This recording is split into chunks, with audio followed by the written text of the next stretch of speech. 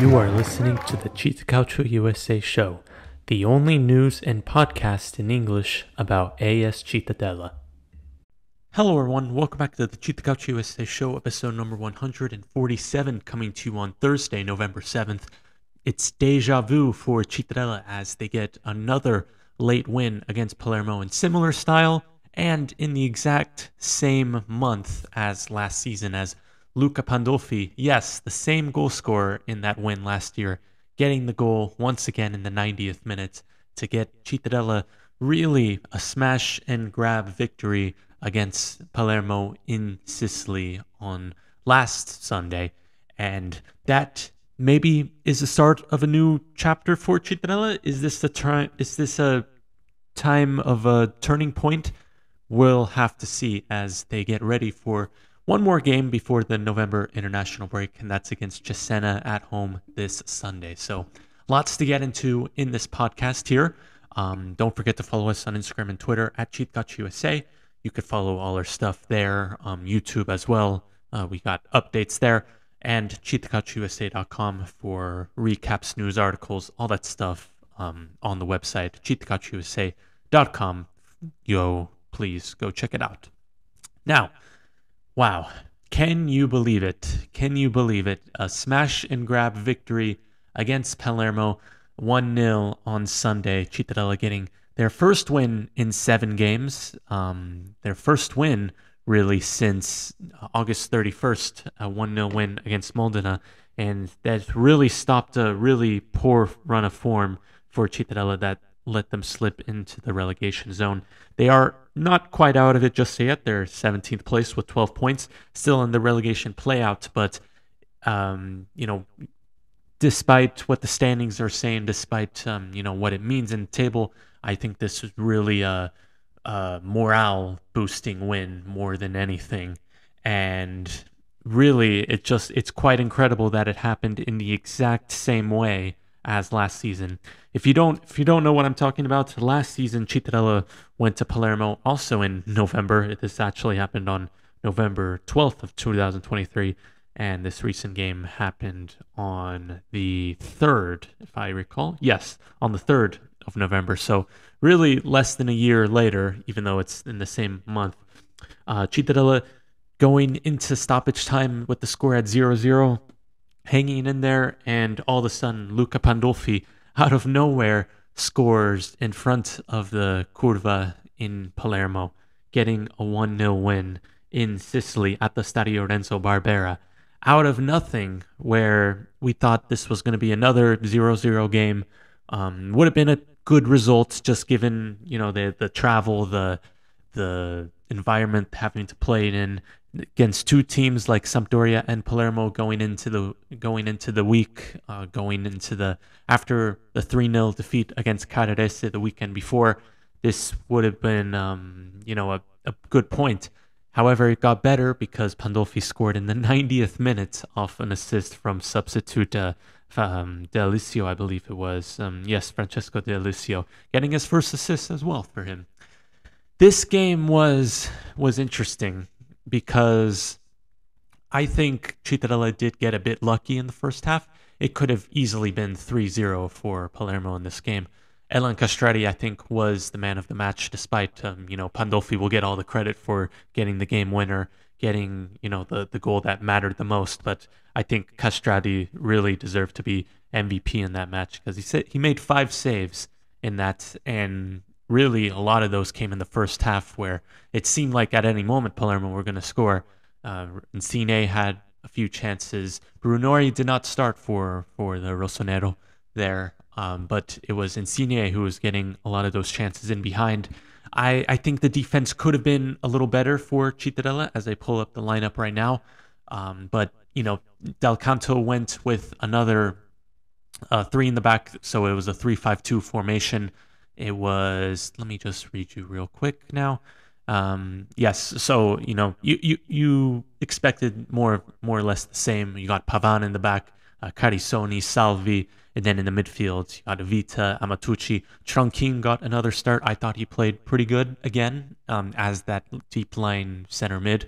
Then you got off him Branca, Massangelo on the left, and then up top you got Rabi and Pandolfi, who as immediately after he scored, he got substituted off. So it was quite a way to end it. But yeah, I mean, first half, I think Cittadella got lucky to not go down. And if you look at the expected goals from this match, excuse me, if you look at the expected goals, you would see that really it was, I don't know how Cittadella won this game. It was 2.3 expected goals for Palermo in that game. They had calculated one goal, expected goal, in the first half alone. And Cittadella in the entirety of the game got 0.7. So really, really, this is definition of a smash and grab victory for Cittadella. Not creating much, especially in the second half, excuse me, and just being able to get that last minute goal really feels like this moment I think had been brewing for a while. Cittadella really needed a moment like this after a really difficult start to the season. They had many opportunities to get that win or get that result that didn't quite seem like it went through.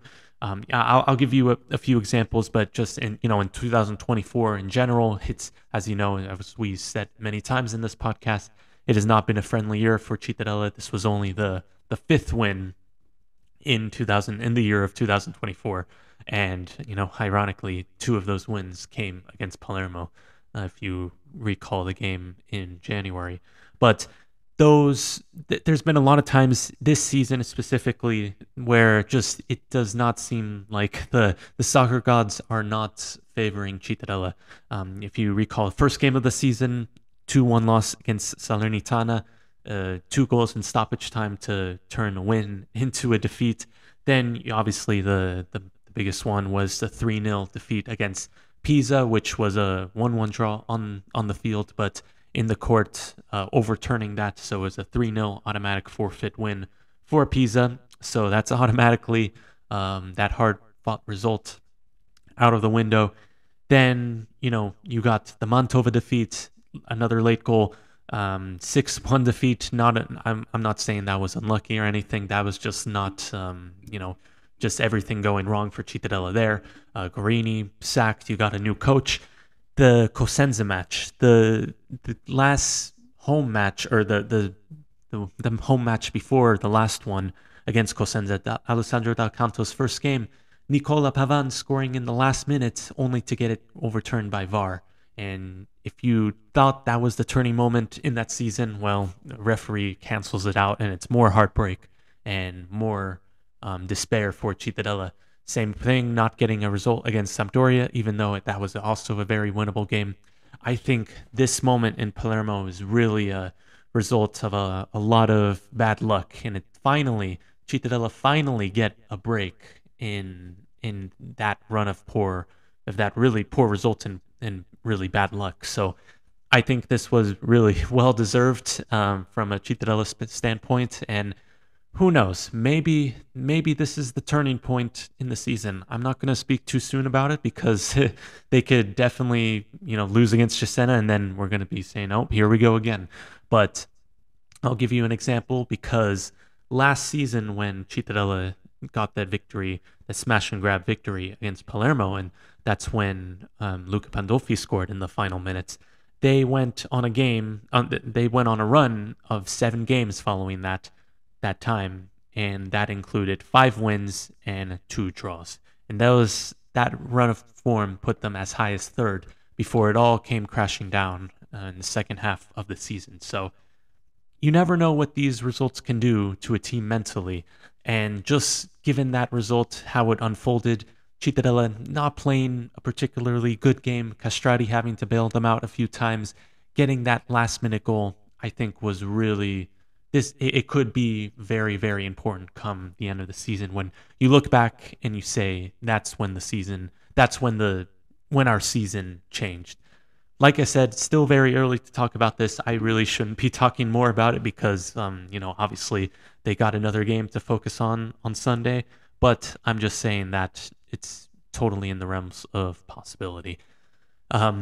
speaking of another much needed moment, it was also Pandolfi who got his first goal since April 6th, and really took it well. Interesting thing about Pandolfi as well is that it was the third time in his career that he has scored a winning goal in stoppage time at the Stadio Renzo Barbera against Palermo. Twice he has done it now with Cittadella. Yeah, obviously, he did it last year, he did this year, and in 2020 in Serie C when he was with Turis, he did score in the final minutes to get another victory in Palermo. So that is now three times he has scored against Palermo in Palermo at the Stadio Renzo Barbera. And he is, once again, if you recall, back in January, he did score again against Palermo, this time at home. So he's got 3 goals against them, 4 goals in his career against the Rossonero. So it's really, I'm sure the people down in Sicily do not like this man. But the rematch is scheduled to be actually the last match of 2024. So Cittadella starts the year with Palermo and they end the year with Palermo. That's going to be on the 29th of December. That's a Sunday at the Stadio Pier Cesare Tombolato. That's kind of all I have. That's kind of all I wrote down for this game. Once again, just really a smash and grab victory for Cittadella. It's really a moment where it like I said, it could change a lot of things. So we'll have to see what happens in the future and this upcoming game against Cesena on Sunday, which we will get into in a little bit. But first, I kind of want to run down the match day 12 of Serie B. You had some results. I did. If you haven't checked our Speaking Serie B episode with Elia, the Italian guy, it is on our YouTube channel, CittaCalcioUsa show. You could watch it there. We are live every Wednesday at 7 p.m. European time. That is 1 p.m. Eastern Standard Time in the United States. Also, if you want to watch it on demand or when it's not live, you can as well. So go check it out. We go much more in depth in all these results and all these details. But looking at match day 12 in Serie B, we are really over a quarter of the way through, I believe. Yes, let me just do the math real quick. But yeah, we are 31% of the way through, almost really a third of the way through. It'll be a third after this match day 13. But match day 12, no, there was a lot of interesting results. Bari drawing 2-2 against Reggiana. Bari were up 2-0 in the 80th minute and still managed to draw. So they have 2 wins, 8 draws, and 2 losses. And if you recall, after the international break, Cittadella does play at the Stadio San Nicola. So that'll be something to keep an eye out on. But the top 3, Pisa, Sassuolo, and Spezia, they all won, and they all created some gaps between Palermo, thanks to Cittadella's win, and Cremonese, who were defeated by Pisa on Sunday, excuse me. And this was a big win for Pisa. This was a really, really tough test going into Cremona against a team that had been doing well since Corini had taken over Cremonese, and being able to get that win, 3-1 win, it was a really, really statement win for them, puts them 27 points on the board. 2 points behind them are Sassuolo, who got a narrow but important win against Mantova at home, and then Spezia also getting a 1-0 win at home, this time against Modena. So they are... I don't expect them to really pull away that much. It's a very long season, and that's just really not how Serie B works in this way. But I do expect Sassuolo to finish in that top 2. I think Pisa, as long as they keep doing what they're doing, I think they're going to eventually get that spot. So it'll be interesting to see. Spezia still hasn't lost the game. 6 wins, 6 draws, 0 defeats. Still the only team in Serie B without a defeat. So that is going to be just very. This is what we love. This is what the Serie B that we really love to enjoy. But another 2 coaching changes actually for Modena, Bisoli getting sacked, and for Südtirol, Valente, who was sacked, and Zaffaroni taking his place for Südtirol, who were defeated by Cesena, who are Cittadella's next opponents, who currently sit in fourth place, 18 points on the board, 5 wins, 3 draws, and 4 losses for Mignani's team. Why don't we get into this game on Sunday? As I'm already kind of talking about Cesena right now, we're going to go ahead and preview it. So Sunday, November 10th, 3 p.m. European time. That is 9 a.m. Eastern time in the United States. So Sunday morning, grab your coffee, grab your donut, grab your whatever breakfast pastry, a brioche, if you can find a good brioche here in the United States, or a good cappuccino like they do in Italy. This will be a 9 a.m. kickoff time on the East Coast. This is another chance for a home game. And, I'd argue that this is, once again, this is a good opportunity for Cittadella. Maybe their best chance in a while. And I'll tell you why. Even though Cesena are in fourth place, they have one of the best attacks in the league with 20 goals scored. Christian Shapendi, leading goal scorer with 7 goals in 11 games. However, Cesena are the team with one of the worst defense. They are actually, one of the worst defense with 18 goals conceded despite their 20 goals scored. So it seems like they score a lot of goals and they give up a lot of goals. And that's, it's quite impressive that they are in fourth place, just given how that's been going. But, Cesena has been doing very good. We expected them to do well this season after having a really impressive campaign in Serie G last season. However, the main stat that really stands out is they are tied for the worst road team in the league. They have 18 points on the board. However, 16 out of the 18 the points have come at home. So they've only had 2 points on the road. Those are 2 draws and 3 losses on the road so far. 0 wins. They have not done well on the road.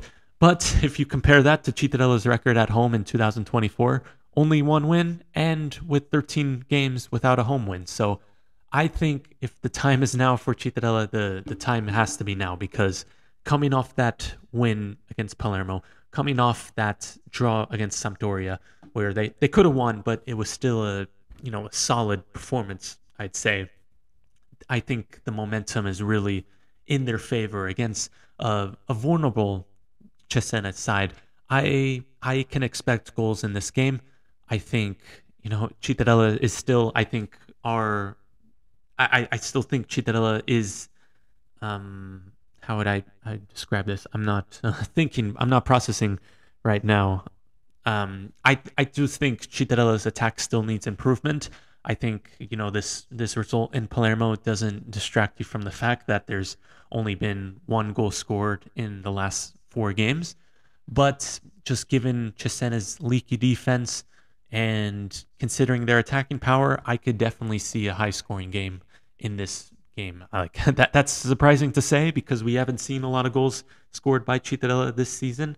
They haven't even scored more than 1 goal in a game this season. So if it would be a lot for them to score more than 1 in this game. But like I said, against a team who are conceding goals fast and aren't good on the road, I think this is definitely a very winnable game for Cittadella. And let's see if they could ride off this momentum, because if they could get another result, ideally a win, but even a draw, I don't think would be a necessarily bad result. This would give them, 3